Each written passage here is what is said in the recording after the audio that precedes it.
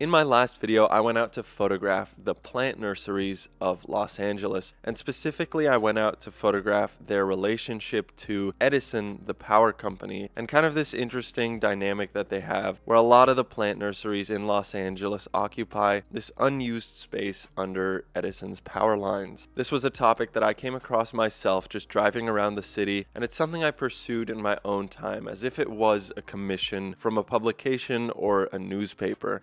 And I referred to this as a self-assignment, and I was really surprised to read all the feedback in the comments section because that topic seemed to resonate with a lot of people. So to recap, a self-assignment is essentially you commissioning yourself for a photography project. You give yourself a set amount of time to pursue it, and it's a great way to explore a topic that you might not have looked at otherwise, and also to build out your portfolio with some new images. I had a lot of fun with that last video, and so today I want to share another example of that. The idea for this next self-assignment came from looking through my archive of the photos that I've shot over the past 2 years here in California, and I noticed I had a lot of photos from this town called Morro Bay. It's this very beautiful, picturesque, kind of coastal town. And when I looked through all these photos, I specifically started to notice a lot of images of one subject in particular, which was the Morro Bay Rock. And sometimes it was these very up-close, intentional photos of this landmark, and in other images it was kind of just lingering in the background of a photo of maybe some plants or a house. But I noticed that through this archive I had a lot of images of this one specific subject. And when I saw that there was maybe potential for a little series here, I decided it would be good to go back out to that town and photograph this subject intentionally for a few days.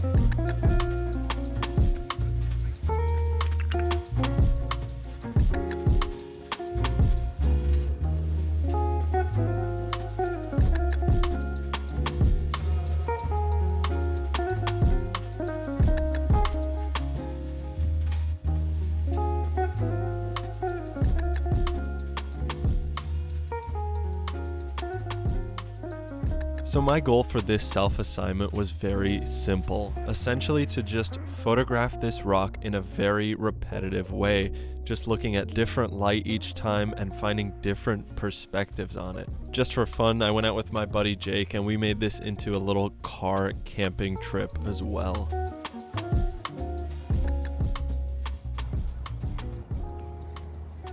Just made myself a little coffee. I slept surprisingly well in the back of that car last night. It was super comfy. It did get a little cold in the middle of the night, but that's when I just zipped up that sleeping bag and it was great. I really got to start doing this more, especially when you consider just waking right up to that view. I mean, come on. Got my coffee. Life's good, man. What's up, Jake? How'd you sleep, Frida? Yo, I got you coffee right there.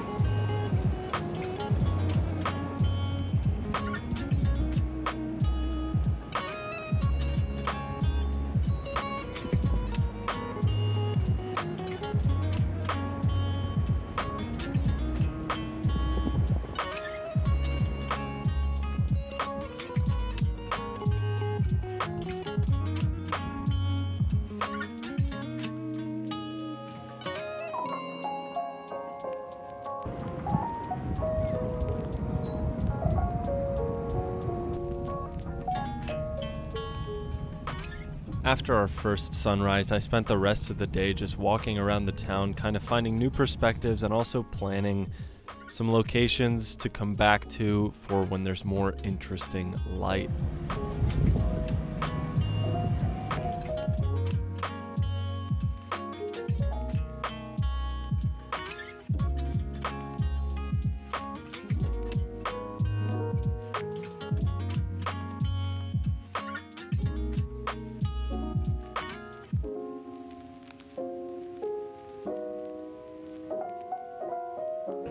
Yo, this camping shit is too easy. Too easy.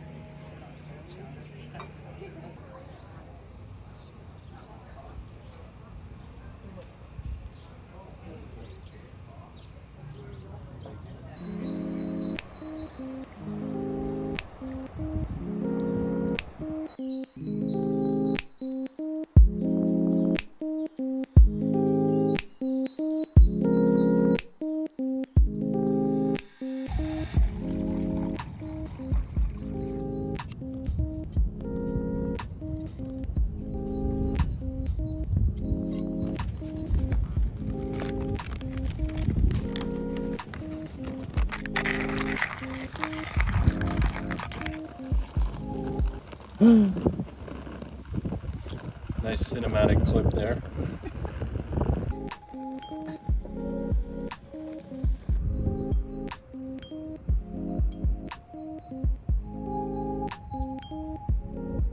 I think what I like about my take on this kind of repetitive photography is maybe a little bit more of an emphasis on just watching light, watching the sunset, watching overcast light, the fog rolling in, that kind of thing. It really fascinates me, and the rock is kind of just a nice excuse to stay in the same place for a while and continue watching the light change over the course of the next year maybe. It's also really fun playing with the scale of this rock for me, seeing it kind of really far off in the distance and then getting it really up close, kind of in your face. Gives you a nice idea of the context of this landscape around it and how this town is laid out. It's almost like a character, I think, that develops in the photos, and it takes on different personalities with different kinds of light, and it's really fun. It's just such a simple project conceptually, but so much fun to continue to pursue and continue to watch the light change and find different perspectives of it.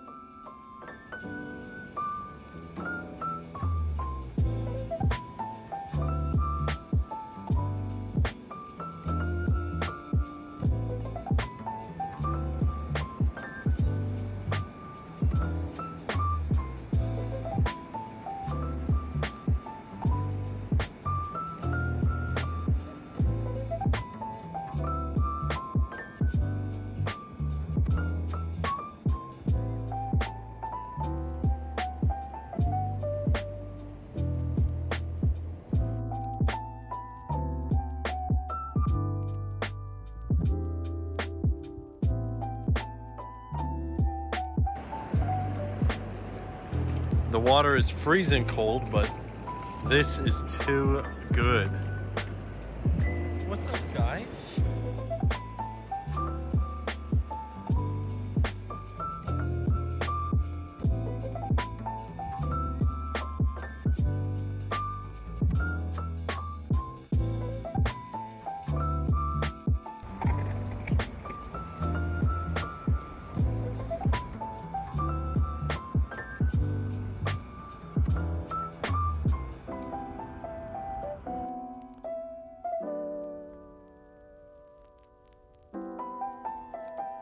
I think I just shot a pretty cool perspective of the Morro Bay rock in the window of one of these houses, which was like super reflective and nice.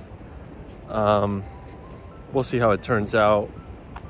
There was some cool difference with the compositions, and it was just a nice reflection, so stoked on it.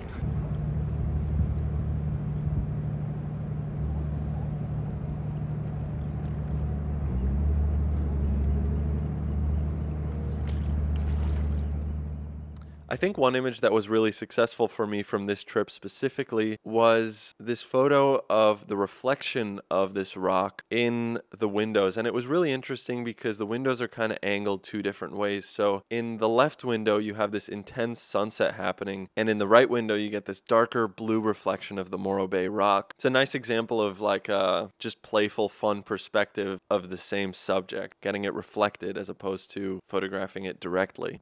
I really like the repetitive nature of this project so far because it forces me to think of new ways to photograph the same thing. For example, this image here at sunset, kind of nice seeing it from really far away, some nice leading lines and all these kayaks around. Yeah, it's fun finding new ways to photograph the same thing over and over and still make it feel different than the last image. For spending like 2.5 days out there, I think I got a couple images that were definitely worthwhile in terms of adding to the series and finding new perspectives on the subject. I really enjoyed this project, and I think I'm going to continue photographing it over the next year, just continuing to play with new perspectives and different kinds of light and just watching it change throughout the seasons here.